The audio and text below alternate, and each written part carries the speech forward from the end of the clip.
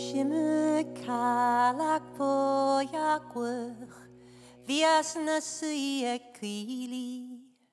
Sneav na roak shane winyak, bigak kudak binyan. Snailen boyak reed rom yaden, kadam corner shinche. Falt na gufoski muna hush, gahomo suas leki down.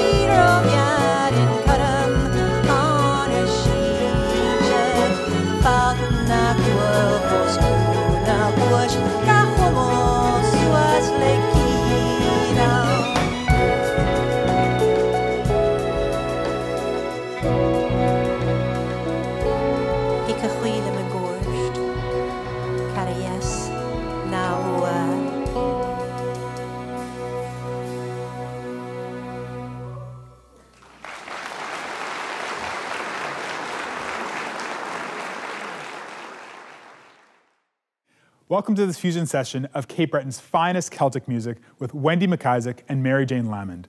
I'm Daniel Bartholomew-Poyser, Symphony Nova Scotia's artist-in-residence and community ambassador. I'm going to be your host for this evening. We're going to have some more music in a moment, and then afterwards we'll have a Q&A with Wendy and Mary Jane. But first, we'd like to acknowledge that we are on Mi'kma'ki, the ancestral and unceded territory of the Mi'kmaq people. Thank you, and enjoy. Thank you so much. It's really wonderful to be here with all of these incredible musicians, and you can imagine it's rather strange to have gone from a year and a half of almost seeing nobody except my sister and my parents, and to being here now tonight, and strange but wonderful, I have to say. This is Kathy Porter by my side here.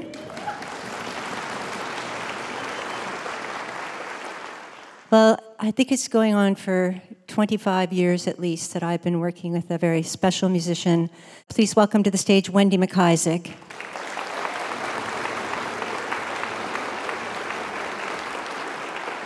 I was telling a story about a song one time on stage. I forget where we were, somewhere in the States, and Wendy said, what was it? Hashtag Gaelic Killjoy. So here's a really sad song for you. This is an immigrant's lament, although I must point out, in the name of scholarly accuracy, that the majority of poets who arrived on the shores of Nova Scotia in the 1800s wrote songs of praise of Nova Scotia, and that they were very glad to be where they were and have land to themselves and be out from under the power of their chiefs and the landlords. But this isn't one of them. This one they're talking about, it's from the North Shore of Nova Scotia, and apparently I have heard stories, the North Shore of Cape Breton, going up from St. Anne's Bay up to the base of Smoky. And a lot of those people arrived quite late in the 1840s and 1850s, and they didn't get the best land. And they arrived, a lot of them, they've heard stories I've heard from local people there that they were arriving in August and trying to plant potatoes for that winter, and the potatoes were freezing into the ground, and they were starving. So that's what this song is, and I hope you enjoy it. Yeah, I don't know if I can say anything more to redeem myself, but it's a very beautiful song, and yeah, I'm grateful to have had it given to me.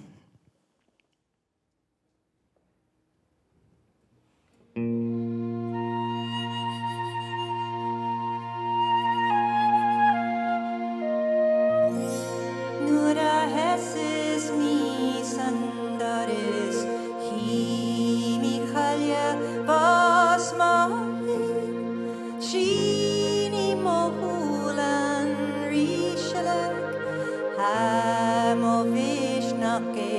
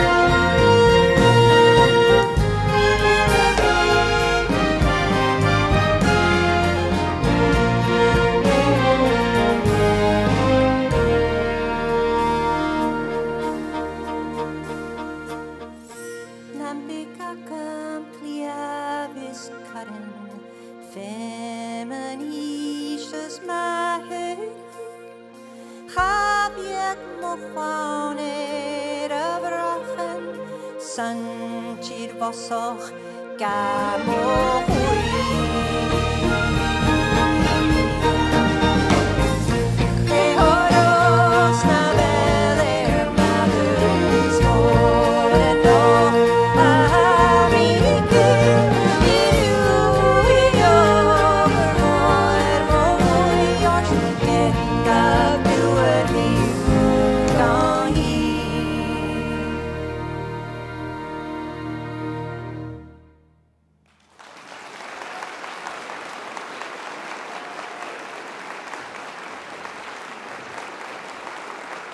Thank you so much.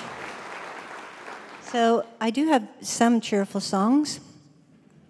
This is a children's song, actually, and there's a hen complaining that although she lays eggs every day, all the attention goes to the milk cow. And then there's a dog barking, so feel free to bark along. Gaelic dogs go bow, bow, bow.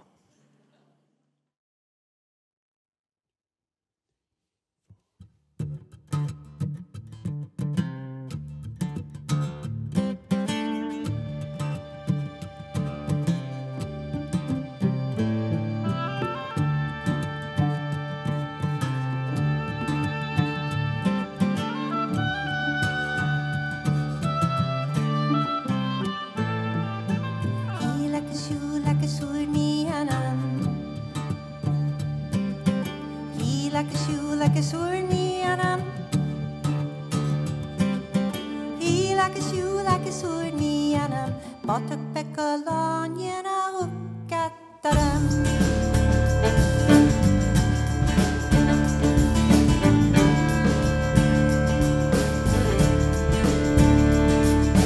He like a shoe, like a sword me anam. He like a shoe, like a sword me anam. He like a shoe, like a sword me anam. Botak pekalon yena.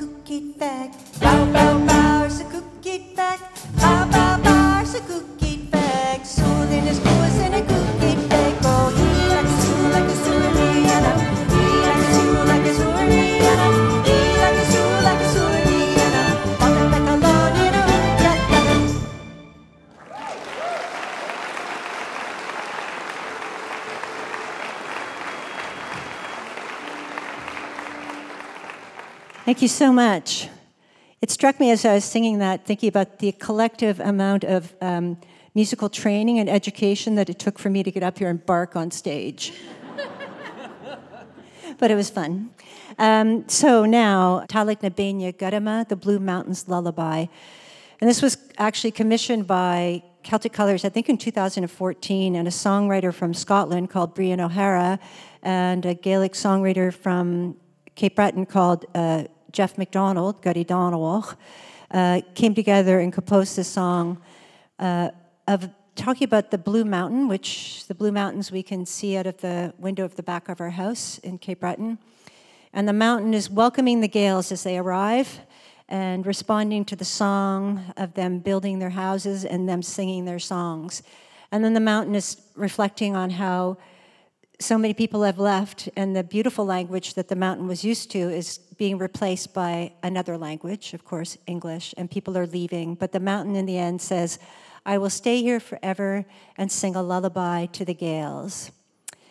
So I'm going to send this out to my parents, in memory of my parents, who, there's a line in the song that says, Gundukat Aram Shane, they gave me singing, and those are the people who gave me singing. So this is for you, Mom and Dad.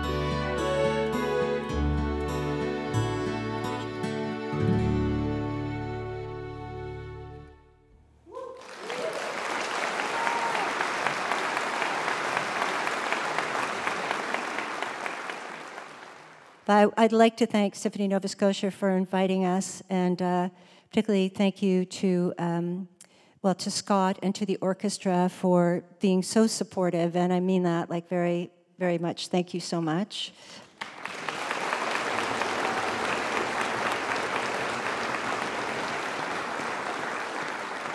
And so here we go with Sleepy Maggie, and safe home, everybody. Thank you all for coming out.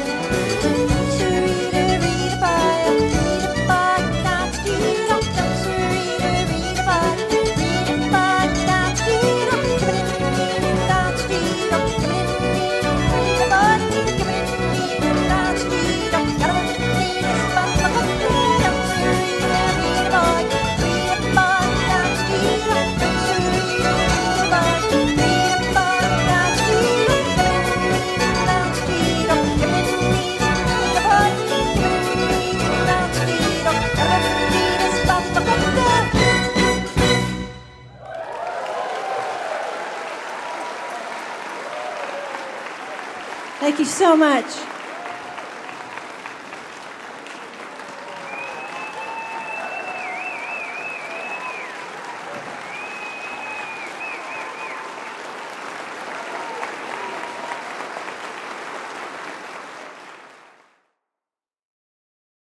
Well, thank you so much for that wonderful performance. I'm here with Mary Jane Lamond and Wendy MacIsaac.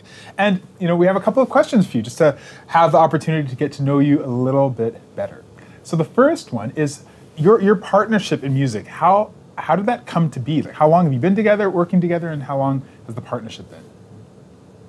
It's been a while. It's been a while, 20-some years. Yeah, we really started together in 1995. Yeah. Wow. Yeah, Mary Jane asked me. She had been touring with my cousin Ashley MacIsaac when he was just kind of getting on the upswing of his career there. And then I think you got approached to do a gig on your own, but you didn't have a band. That's right. That was funny. I was still at university, and I got a call. I was just graduating, and I got a call from Harbourfront Centre to sort of say, well, what would you charge to come and play? It's like, I don't know, I've never done it. Never performed.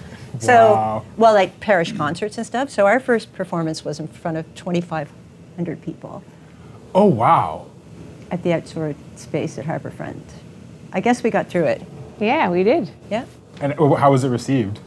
Really well. That's There's great. so many Cape Bretoners in Toronto, so we had a lot of those folks in the audience. Oh, Harbourfront's into Toronto. Yeah. Oh, okay. I know exactly where that is. Yeah. I know exactly where that is. Amazing, amazing. Yeah, so then we just, it happened, that I think at that time there was just this wave of interest in East Coast music in Canada. And so my CD came out as a project really for Gaelic learners, but got nominated for some East Coast Music Awards. So it just started happening from there. Right. And then, so we toured a lot together. Yeah.